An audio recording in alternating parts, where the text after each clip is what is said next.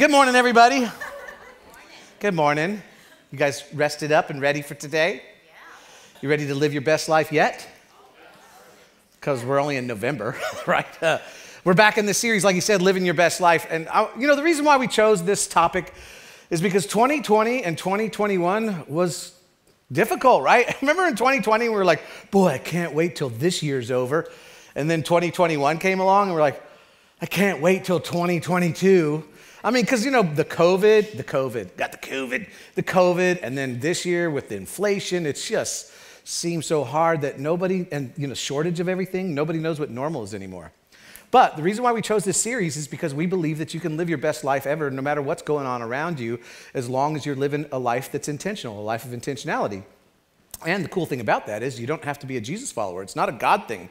You could be watching online right now, kind of checking this whole thing out. And it doesn't matter what you believe about God. You can still live a life of purpose. You can still live the best life ever if you're intentional about your life. And we really believe that. And that's why we say this all the time here. In fact, you may be here this morning and you're not sure about God, the whole Jesus thing. Someone invited you. Maybe they promised you lunch. Maybe she's really hot and you're like, okay, I'll go to church, whatever it is. Here's what we say all the time. You don't have to believe to belong. You don't have to believe what we believe to come here. There's always a seat for the table. And we didn't make this up. This is how Jesus lived his life. Jesus would meet all these people and he didn't go, well, if you change your life, if you change what you believe, if you believe that I'm the Son of God, you can follow me around. No, it wasn't like that at all. Everyone he met, he would just go, follow me. Because in the following, they could check out his claims and see if what he said was true, and then most of them or many of them end up believing. And so we want to try to create that attractive environment that people that maybe don't even believe what we believe still want to be around us. And if that's you, we're so glad that you're here. Now, what does it mean to live a life of intentionality? Well, it can mean a whole lot of things. There's a whole lot of things that we can talk about. But today what I want to do is I want to talk about this being intentional by adding joy to the journey. And when I say journey, I got a lot of birthday wishes this week because I'm kind of a big deal. My office smells like rich mahogany and leather-bound books. And so I got a lot of birthday wishes. And some of them would be like, hey, I hope your journey around the sun was a great one. That whole equivalent that every time you have a birthday, you journeyed around the sun one time. Well, it got me thinking that in your journey around the sun, the more times you go around, the more times you have to be intentional about adding joy to those journey, because it seems like the more times you go around the sun, the more life seems to leak joy from your journey. You notice that?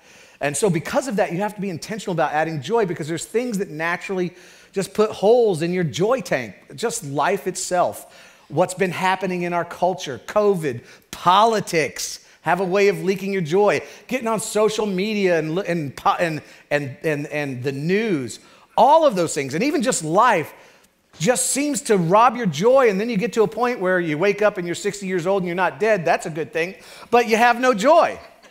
And it seems like when we because the last 2 years have seemed so serious, COVID, the raging inflation, all of these things have seemed so serious that it's almost counterintuitive to be a joyful person. It's almost like you have to make sure that you're serious because everything is so serious around us. It almost seems counterintuitive to have joy. And then what we do is we kind of, as Christ followers or just individuals, we kind of add to this downward spiral because we walk around sending a message to the world with our face long before we say a word. Because our joy gets robbed, we walk around looking like that, and then we help contribute to the problem. It kind of reminds me, I've been dealing a lot with my father. I said last week I had to put my father in, we had to get him in, not a nursing home, what do they call it? Assisted living. He's 86, he's going to turn 87 this next month, and he insists on driving. He insisted on me getting him a smartphone. I guess when he decided when his wife died, he was going to learn all these new things. He knew how to drive. He's actually pretty good at driving, but he gets lost, and thank God I have him on this, that I can track him. I called him the other day. He was on his way home. This happened twice this week. He's on his way home from Pensacola, and he ends up past Freeport. I'm like, calling him, Dad, what are you doing? Coming back from Pensacola? No, you're almost to Ebro. You need to turn around, find a place to park, let me walk you through the phone thing. And then it got to where he kept missing his turn into his assisted living facility. I felt like I'm in the government, like, okay, take your next right. Okay, go down to the next street. It's called Crest. Oh, I'm at the water. You went too far. Come back, Dad. You know, and I'm leading him on the phone. What was I talking about? Oh, yeah. So it reminds me of this because I heard this story when I was talking about my elderly father. Someone told me about taking their elderly mom out shopping at the Commons. Took her out of the assisted living, went over there, and all she did was complain the whole time. You know, oh, the crowd's too crowded. The price, it's so expensive. Oh, my feet hurt. And finally, they were walking out of a store, and when they walked out, the elderly mother said to her daughter, who's an adult daughter, probably in her 40s, said, I'm never going back to that store again. I said, why not? She goes, did you see the dirty look that cashier gave me? And her daughter was like, you had that dirty look when you walked in. She didn't give you anything, right? And see, we are the only ones that can add joy to the journey because life is not programmed to give you joy. The things in life will not give you joy. So if we want to add joy to the journey, I'm telling you, the first thing we have to do is check our face. Yeah, thank you. I love you. I love you. Because here's what I want to tell you. Can I give y'all some truth? Can I give y'all some truth? Isn't it refreshing when a pastor tells you the truth? I love you too. Thank you very much. You do not know what it's like to be up here preaching and see some of your faces. I'm just telling you the truth. I talk to other communicators and they all say the same thing and we're all in agreement. We try to find faces like yours to speak to, okay?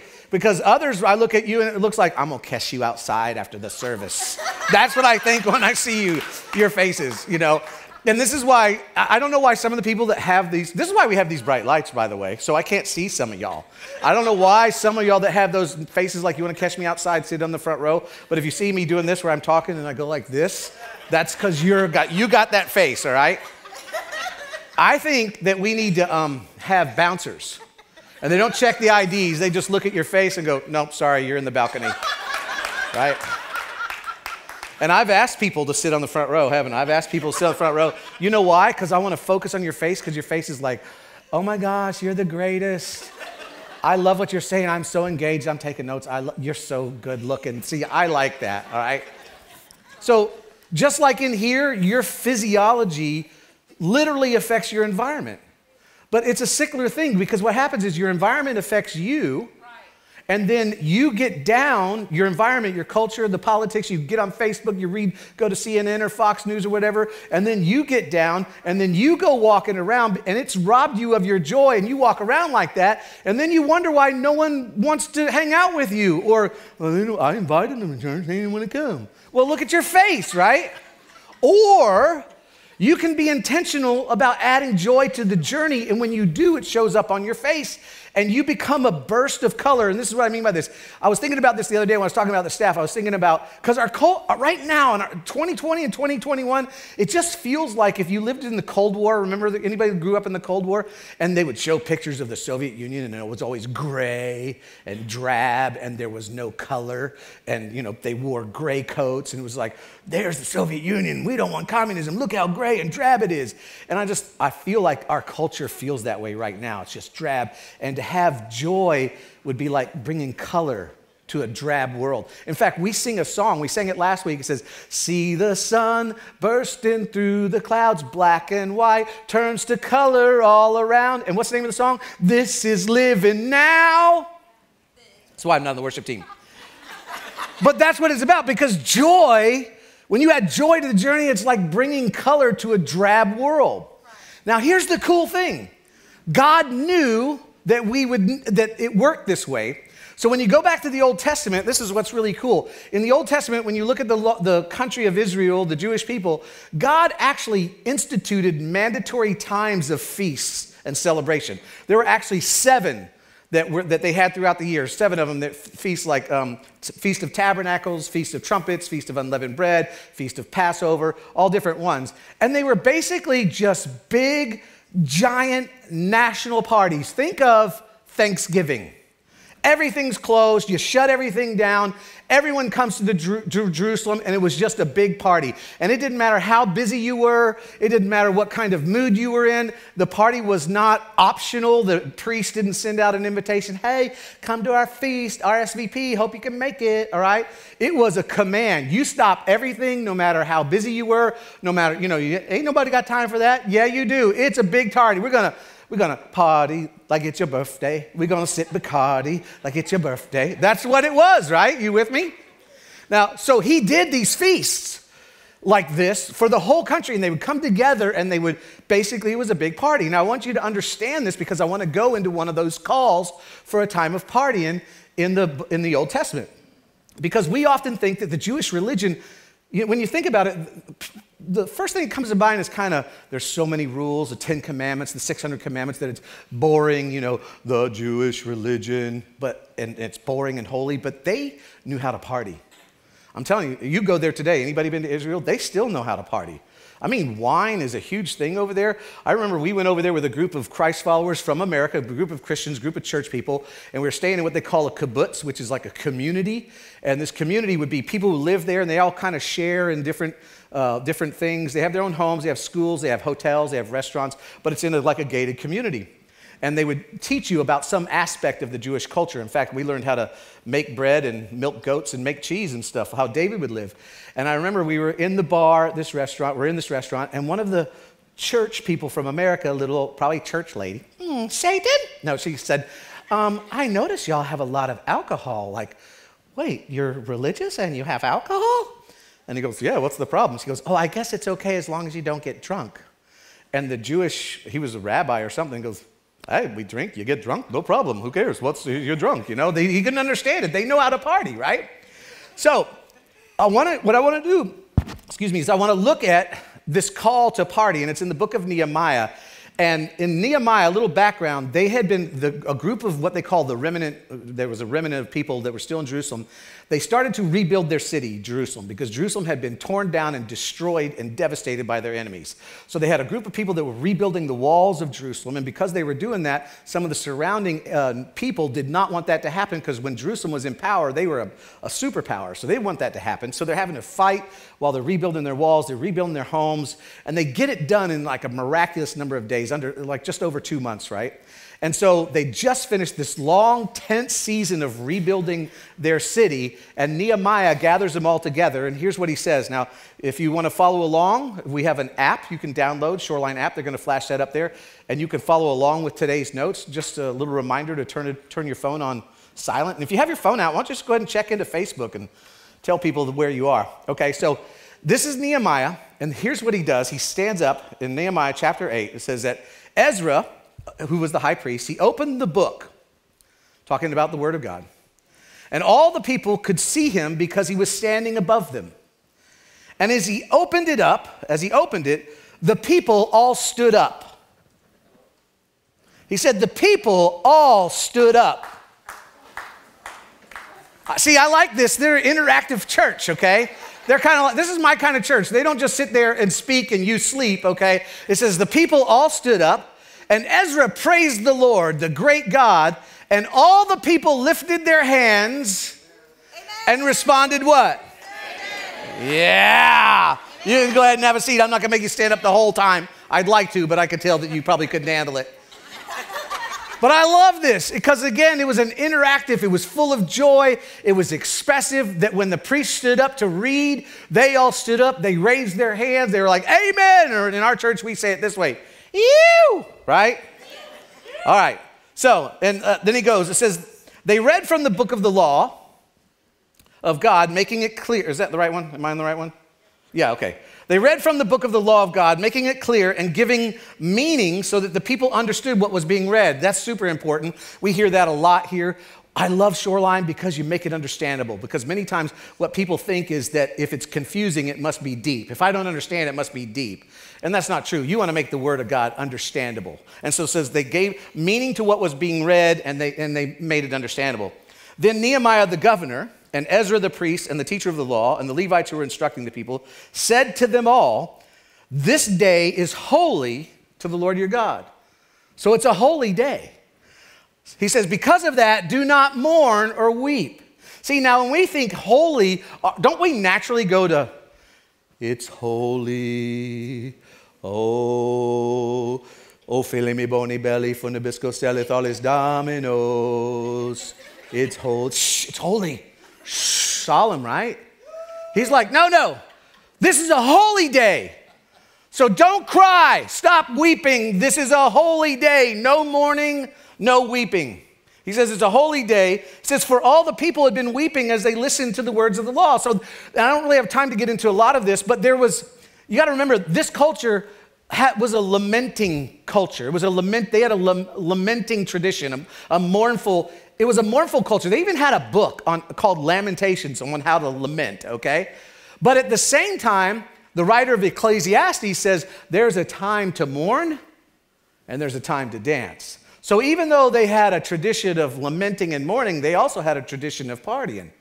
But it says they had been weeping as they listened to God's word because they realized just how far they had gotten away from God and the reproach that they'd come, so it caused them to weep. Like, anybody remember the story of the prodigal son? Jesus told a story about what his father was like. He said a father had two sons, and one of them, the youngest one, asked for his inheritance and got his inheritance, half of the father's inheritance, and went away to Vegas and blew it all. And then he had no money, no friends. His pets' heads were falling off, and he came to his senses and said, "What am I doing here?" And he began to sob and weep because of what he'd blown. That's what it's talking about. These people, they heard the word and said, God, where have we gone? And then they came back. And in the story of the prodigal son, when he comes back, the dad doesn't cry. The dad says, let's party. Why? Because my son is home. Yeah. It's not the time to weep. It's a time to party. So they've been lamenting. They've been weeping because they heard the word and said, man, look how far we've fallen. Now we're back. We've rebuilt the city of Jerusalem. We've rebuilt our homes. We're getting back into a relationship with God. Let's party. And it says, so Nehemiah said, because of that, go and enjoy choice food and sweet drinks and send some to those who have nothing. So he says, we're back. Basically, we got a nice little festival coming, or a feast holiday coming up in a couple weeks called what? Thanksgiving, which is where we get this from. Let's grab. Do you think that when our forefathers were maybe deciding about Thanksgiving, they go, hey, what'd they do in the Bible? Let's close everything, even Walmart's, and let's have a big feast and celebrate what God's done. This is one of the reasons why Thanksgiving Day, your church, Shoreline Church, we are going into what we are calling 40 days of cheer and goodwill. We're going to start it on this holiday when we're going to be thankful and grateful for what God has done for us, when we're supposed to look back and go, wow, look what God has done through this time of COVID. Look what God has done through this time of inflation. Look at my family. Look what God has done. And we can have a feast. And what does he say? We can send some to those who have nothing. So as we go into the holidays, the season of goodwill is upon us. So we find God leading us to strategically impact our community by leaning into the needs of those around us, by giving and sharing with those who have nothing prepared. So in the next coming weeks, as we lead up to Thanksgiving, you're going to be hearing more about this 40 days of cheer and goodwill, because not everybody has an abundance of joy. Not everybody has an abundance of friendship. Not everyone has the need of their relationships being met and even the food that they desire. So look at the next line. He says, this day is holy to the Lord. Do not grieve. So he reiterates it himself again. He says, it's a holy day, so don't cry, don't mourn. And I'm sure there were some people that were probably like, well, you don't know what's happened to me. You don't know what I've been going through. In fact, you may be here right now and we're leading into the holiday season, going to Thanksgiving, and you may be saying the same thing. Eric, you're saying it's time to party, but you don't know what's happened to me. And I'm not here to minimize what's happened to you or what you're going through, the mourning that you might have or the grief that you might have. I'm not here to minimize that. I'm just here to maybe reset your focus. Because this, here's what he said it anyway. See, this day is holy to the Lord. Do not grieve. And because look what he says. For the joy of the Lord is your strength. He says it's the joy of your Lord, that's going to take you through these tough times. It's the joy of the Lord that's going to be your strength. He's not asking them if they feel like having fun. He's not asking them, do you feel like celebrating? No, he's telling them to do what? To choose joy. Why? Because there's power in joy. Thank you. There's power in joy. And some of y'all been there. I've watched you. You've been in a tough season of life, and you made a decision. You know what? I'm not going to focus on that. I'm going to sing anyway. I'm going to go, ew, anyway. Because you know how powerful this is. That's right. Thank you, girl. Who are you? I'm going to pay her. I like some interactiveness. Why? There's power in joy. You know, this series we've been doing all year long, and kind of my theme for this whole series, the groundwork for this whole series has been a scripture in Ephesians, and it goes like this. This is what the writer of Ecclesiastes, he said, so I recommend having fun. I could stop right there and go home. I can go, amen, that's it. Eric, all these people have been telling me to grow up all my life. I'm just being biblical. I'm just having fun, baby. So I just recommend having fun. He goes, look at this, because there's nothing better for people in this world than to eat, drink, and enjoy life. Now, he's not saying that you do that in exclusivity of all else, because he says, that way they will experience some happiness, look at this, along with all the hard work God gives them to do under the sun. So it's not a denial of hard work. The fun is not some idealistic attitude that life is easy. In fact, no, this is actually an admission that life is going to be tough.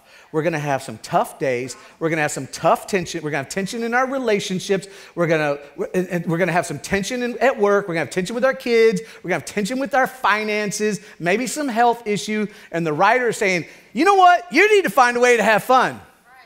You know, how many know you don't have to make a choice between being busy and having fun? We don't have to make a choice between work and having fun. Well, I got to go to work. Well, have fun. I can't. I'm going to work. You have to check the fun at the door where I work. No, that's not true. You make a difference. There's a difference between the two. Now, some people will lead you to believe that you can't go to work and have fun. But fun is an attitude. In fact, when you walked in, did you see the tent out front? We're starting to ask for people to serve because we're getting ready for holidays. We're getting ready for Christmas. A lot of people are going to come back to church during the holidays. And so we're trying to spruce up. You saw the lobby's been repainted. We're sprucing up just like you do. When you got family coming over for the holidays, you make your kids clean the room, do the laundry, make them set the table. We're doing that. We're getting ready. So I make no, qualms. If you're not serving, stop at that tent. Talk about them. Talk to them about serving, because the more the merrier. But we also understand that when our teams are healthier and strong, they're going to be fun. They're going to have fun out in the parking lot. They're going to have fun on the worship team. They're going to have fun in the classrooms with your kids. And that's why we always say this. You might have heard us say this. It's not what we have to do, it's what we get to do. Because serving and having fun aren't mutually exclusive. You don't have to make a choice. Well, I got to go to church. In fact, you know that some people think that going to church and having fun are mutually exclusive. Well, we can't have fun. We're going to church. We'll have fun afterwards. We'll go to AJ's or we'll go to Crab Island. That's why we do church at AJ's in Crab Island, because you can have fun at church, right? You don't have to make a choice between fun and other things that don't normally seem like fun. You know why? Because fun is an attitude. I've made funerals fun. Yeah. You ever been to a funeral and your friend says something to you and you're not supposed to laugh because it's a holy, quiet time? You ever do that? I had one of our best friends die. And there was like 3 of us, and we were at the funeral, and my other best friend, we were at the coffin looking at it, and my other friend leans over and goes, he looks a lot better now than he did when he was alive. Well, that was the funniest thing I'd ever heard, but I couldn't laugh in the funeral because his parents are right there, and you're like, and they're like, oh my God, he loved him so much. Look at him, he's up there crying. I'm like laughing. And you know what else? My friend who was in the coffin would have done the same thing. Because fun is an attitude, right? So here's what I want to do. When I talk about a subject like this, I have a couple of goals. Number one is I want to raise your awareness of the topic, because a lot of people don't even know this is in the Bible. Wait, you can have fun? So I want to raise your awareness to the topic and actually inform you of why I'm bringing the topic to you and the value that it brings to your life. That's one of the goals. But the other goal is I want to give you some tools so that you know how to do whatever it is that I'm encouraging you to do more of in your life. So here's what I want to do today. Today I want to give you 3 things that you need to live your best life so that you can add joy to the journey. Because we all want to live our best life, but if you add joy to the journey, the chances of you living your best life are better, okay? So here's number 1. You ready if you're taking notes? Number 1 is you need to add generosity into your life. You need to live. Life is so tense, but when we try to hold on, Jesus said whatever you hold on to, you're going to lose anyway. But we need to add generosity. And the reason why this is so important is because generosity is the antidote to discontentment. Now, discontentment, you say, well, what's that? Discontentment is primarily a Western thing. It's primarily a materialistic thing. Discontentment is the reason why you go into Home Depot for one thing and you come out with 10. Because you walked in there and realized all this stuff that you didn't know you needed, all right? So discontentment it's what drives our marketing. It's what drives our advertising. Our culture constantly is pushing discontentment. Because when you see the stuff that you don't have, then you become discontent with what you do have. I know it happens to me. I could have a brand new whatever it is, a boat, a truck. I start looking at other things and suddenly I hate the one I have. And you look at catalogs and especially in the city of Destin. In the city of Destin, you drive around and you see the cars that you don't have, and the houses you don't have, and the boats you don't have, and surfing the internet, and suddenly you see these things, and suddenly that boat or that car or that TV or that house that you live in doesn't cut it. And all of this goes to fuel our discontentment so that we're discontent with what we have, and so we got to have more, and we got to have more, and we got to have more, but the thing is it never stops. It's insatiable. It's insanity. And the reason why it never stops is because discontentment is an appetite, right? And an appetite like food or sex. You had breakfast this morning, you're going to probably want lunch because it's an appetite. You had sex, you're probably going to want it again because it's an appetite. The thing with appetites is the more you feed it, the bigger it grows. So discontentment is kind of a curse of our culture. In that we keep on seeing the stuff that we don't have and we become aware of just how far behind we are. And because discontentment is an appetite, it doesn't just go away. You can't just ignore it. You can't just pretend it isn't there. Just go hungry. You're like, oh, yeah, I'm not hungry. And your stomach's going, you can't ignore it. What you do with an appetite is you manage an appetite, right? If you've ever lost weight, you still eat. You just manage your appetite. See, discontentment is an appetite, and the only way to manage it is through planned and strategic generosity. Just like you plan your meals, it's a planned and strategic generosity. That's why when we talk about giving, we always talk about percentage giving. We say, hey, why don't you, the wisest thing to do, you've heard me teach about this before, 100% of your income, take 10% and give it away, save 10% and live off 80%. You know what you're doing is you're managing that appetite. Generosity is the only thing that works to manage that appetite. Why? Because our culture is constantly sending us messages of what we don't have. So that means we have to become aware of what other people don't have. The problem is Destin is a difficult place to become aware of what others don't have. Destin is the kind of place that reminds you of what you don't have. So we have to be intentional about reminding ourselves what other people don't have. So to counteract that, we have to become intentional about other people's needs. One of the ways that we're intentional is about what I just talked about, the 40 days of cheer and goodwill. What we're doing is we're being intentional that there are people who don't have, and we want to help meet their needs. And so for the next 40 days, we're going to ask you to get involved. There's three ways that you can be involved, 3 ways that you can be involved. Number 1 is to give.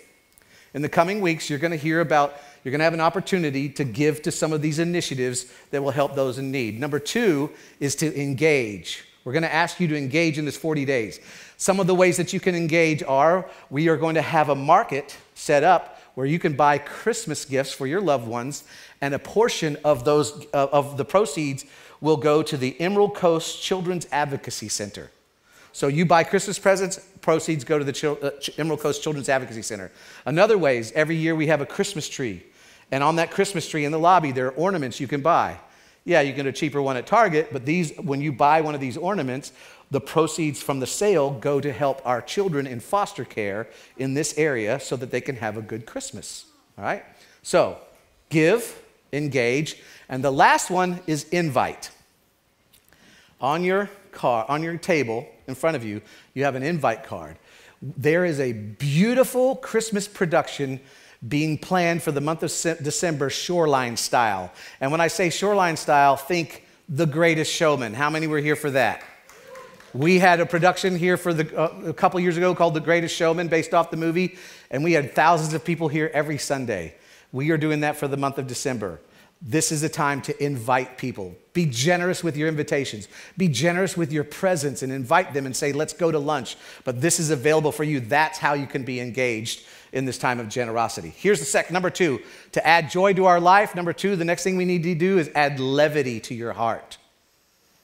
If you want to add joy to the journey, if you want to make everything fun, you're going to have to allow levity into your heart. The word levity actually comes from a Latin word that means lightness. I want you to look at the person next to you and say, you need to lighten up. That's what that means. You need to have some levity, right? Listen, what's the alternative not lightening up? I cannot think of one benefit. You tell me. All right, you can stop telling them now, okay? They're done. Okay. He told me 5 times.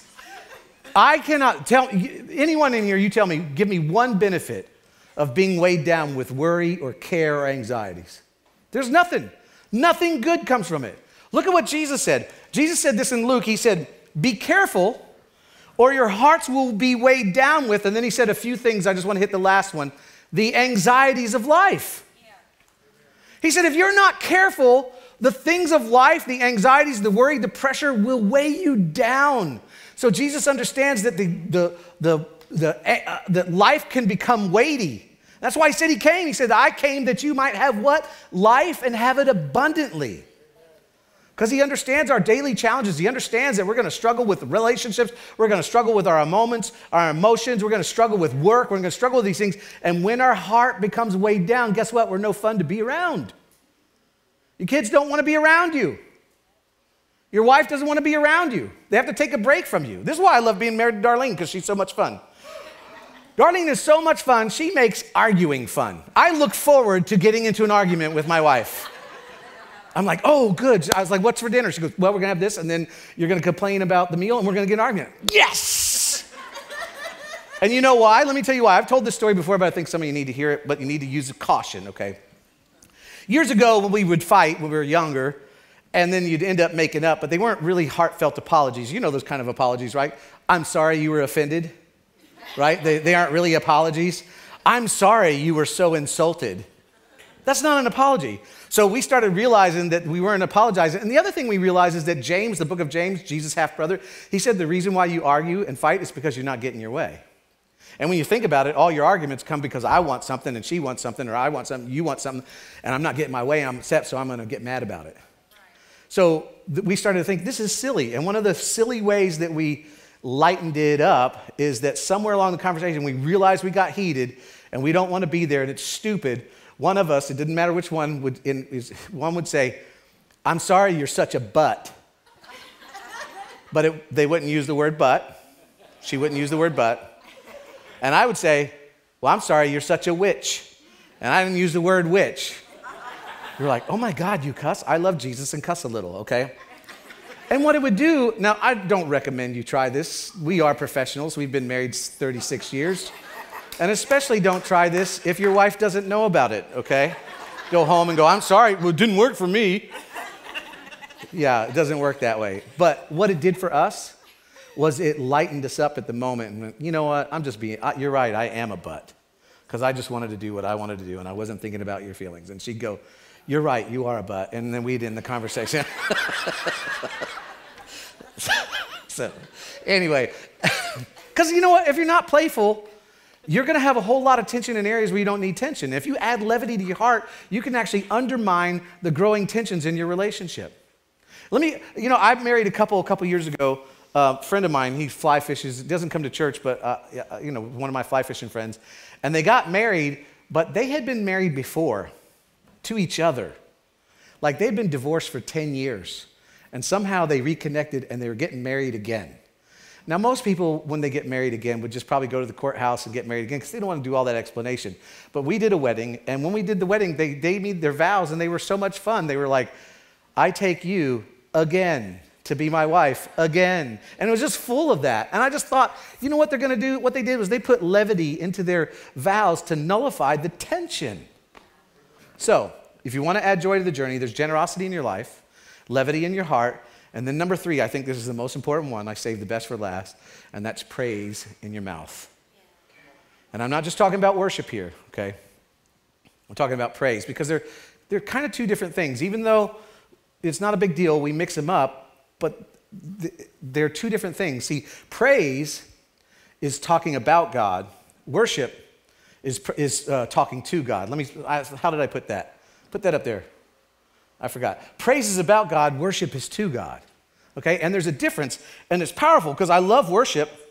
But like the two songs we sang, this is how I fight my battles. You're not telling that to God. You're singing praise about God. This is how I fight my battles. And the next song, this is the sound of dry bones rattling. You're not talking to God. You're talking about what God's doing. This is the sound of dry bones rattling. This is the praise a dead man makes. I'm going to walk again. Open the grave. I'm coming out. Open the grave. I'm going to live. This is the sound. See, that's praise. You're talking about how powerful God is. And there's a huge difference there. This is like what David said. David said to Psalm 100, he said this. He said, make a joyful noise unto the Lord. You know what our joyful noise here at Shoreline is? You, right? I was up there during the first service in the office because I was kind of late and I could hear this first song going. And it would seem like they'd sing a line and everyone would go, woo! You know, that's what David was saying. He's saying, let's make a joyful noise unto the Lord, all ye lands. Serve the Lord with gladness. Come before his presence with singing. See, that's praise. And I really feel like we need more praise in our life. Now, some of you might think, Eric, this is a different church. I came from a Methodist church where it's really quiet, whatever. And I think I'm trying to get used to this. You want more? I'm not really talking about corporately. I'm talking about individually. I think we need more praise to offset and overcome the heaviness that we encounter in life. I mean, this is why I'm submitting this to you. I think this is the most important of the 3. That if we want to add joy to the journey, praise is not just limited to a church service. The praises of God can be on our lips for 24/7. And the praise is good for you. The prophet Isaiah, he said this, to take off the garment of praise and put on the spirit, to put it out the other way. Take off the spirit of heaviness and put on the garment of praise. In other words, the garment of praise is for the spirit of heaviness. You know, somewhere along the ways, Eric and Graham decided to wear the same clothes, okay? He does look like Danny DeVito, doesn't he? They decided they had to put those shirts on. The prophet Isaiah is saying, you've got to choose joy, and the way you choose joy is to put on the garment of praise. It's a choice. You don't come here and wait for someone to put it on you. You put it on, okay? And I think if we're going to add joy to the journey, we need to realize, especially when we come into Thanksgiving, I got a lot to be thankful for. I got a lot to be able to praise God about. And it can be different things. I'm thankful for my job. I'm thankful for my wife. I'm thankful for my health. I'm thankful for my children. I'm really thankful for my pastor. I mean, we can all make some lists of why we should be thankful because they come from the hand of God. Now, here's what the psalmist said, and I love this, and we're going to close with this. David said, "Oh, magnify the Lord with me." Now, one of the things I like about that, not only can we add praise to our life when we're outside church, but there's something about coming together and magnifying the Lord together.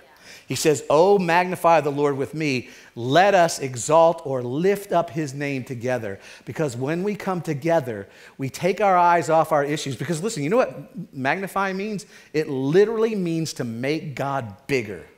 It literally means to take God, who might be out here right now in your view, and magnify him in your heart and your mind. See, when we don't praise God, what happens is God begins to shrink. And oftentimes what we do while God is shrinking, we magnify our problems. We bring those problems and we make them bigger, and God is small out here. And then we wonder why God can't do anything about our issues.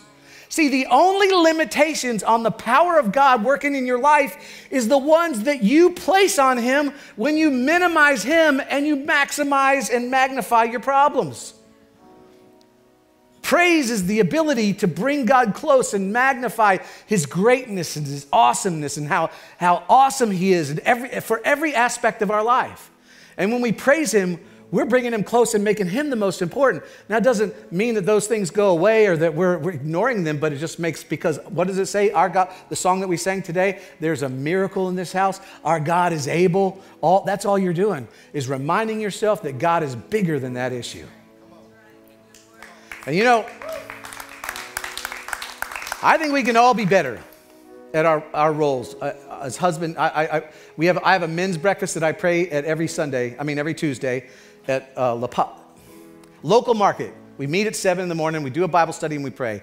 And almost every Tuesday, the prayer that I pray is, God, that we would be better men, we would be better fathers, husbands, sons, leaders, bosses, employees. We can all do better. And I really believe that if we could just take these three things, generosity in our life, levity in your heart, and praise in your mouth, that we can add joy to the journey. And I'm telling you, listen, this is not just, if you call Shoreline your home, this is your church, or you're watching online, it's not just some, hey, great sermon, Pastor Eric. I don't want that. I mean, you can do it if you want, but that's not the purpose, okay? And I don't even want to come across, I have the danger of coming across of, hey, you want to live your best life? Here's these 3 easy steps. That's not the point of this message either. Can you imagine if this became a lifestyle? I mean, we're talking about 40 days of goodwill and cheer and goodwill. It should be 365 days of cheer and goodwill. That's the way it should be for us. But it starts with us realizing and being intentional about adding joy to the journey by adding generosity, lightening up, and living a life of praise. Could you imagine the difference we'd make in our community if we just took these 3 things? You imagine, because let me just tell you, I already hear about your generosity. I say your generosity. Because I can go to a restaurant, I can be somewhere and then go, oh, you're pastor from Shoreline? You guys fed us when we were out of work during COVID. Or you did, and I hear about your generosity, but if I had any reputation for our church, I would want it to be that we're just so generous. I don't believe what they believe, but boy, that church is generous. Can you imagine if we were a church that always had fun? I mean, people would probably think we're a cult. I don't know. Must be strange because they like going to church and having fun. It's weird. Probably a cult or something. Why? Because it's so counterintuitive. No one thinks of fun and church in the same word. Why do you think we have a frickin' slide in our sanctuary? That wasn't there from the nightclub. There were stairs there. We pulled them out and put a slide in. Why? Because we wanted to have fun. We actually had a lady who goes, I didn't understand why we spent money on that. And then I went down and I was like, whoa! Dress flew up around her head. Generous, fun, and praising God for the blessings that he's given us. You know, COVID's been hard. 2021 has been hard. 2022 has been hard. But I guarantee you there's some things to be thankful for. You know, let's add to the joy of the journey. Let's add joy to the journey, and then we'll live our best life, because I'm going to leave you with this. Life is a gift from God. I know that because I'm 60 now, and I realize that every day I wake up is a good day. Because I thought 60, you're starting to get old and die. Anybody thought that when you're there? Okay, well, we're all dying. Life is a gift from God. What you do with it is your gift back to him. So what are you going to do with that gift? Let's pray. Father, thank you so much that we can have fun. Thank you so much that we can come here and laugh. Thank you. You know, I get a picture of Jesus. You know, I think one of the mistakes is that the picture of Jesus has always been so holy and solemn. And I know he's holy, but I just think Jesus was probably fun to be around. You know, I think that when he turned water into wine, that had to be a fun time, don't you? And it was good wine too. It wasn't non-alcoholic. I'm not trying to promote drinking. I'm just saying Jesus is fun to be around. Lord, we want to be fun to be around. We want to be fun, and Lord, we want to add fun to the journey and add joy to the journey and purpose in our life so that we can live intentional and live our best life ever that glorifies you. So God, we want to be like you. You gave your best, your son. You were generous. You didn't hold back. Lord, we don't either. Lord, we also want to live a life that's abundant life that's so attractive, just like Jesus was. And Lord, we want to praise you. We want to give you thanksgiving, not just because it's a holiday, because it's a lifestyle, because you have truly blessed us. You've taken us out of darkness and into light, and we didn't do one thing to deserve it. And so we're so grateful. Father, we love you and honor you in Jesus' name. Amen.